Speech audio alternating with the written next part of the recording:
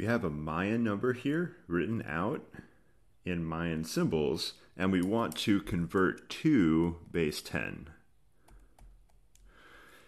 Okay, so, well, this is written with the biggest on the top, medium, and smallest. Mayan is base 20, but we need to know what the actual symbols mean. So we can go to page 62 of the textbook, and down there, let's look for this symbol first. So 4 dots above 3 bars. Right there, that's a 19. Next up is 3 bars. That is a 15 right there. Last up is that not on the chart. Fantastic. However, that's going to be the closest one to it.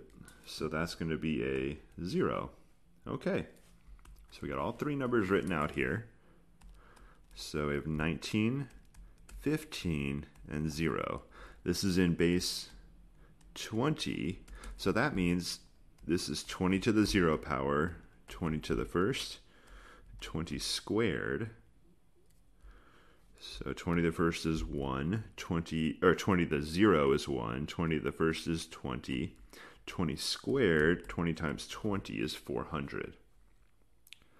Okay, so what do all of these contribute? Well, we have 0 ones. 0 times 1 contributes 0. Now we have, again, I did 0 times 1. We have 15 20s and 19 400s. So we just have to add these together.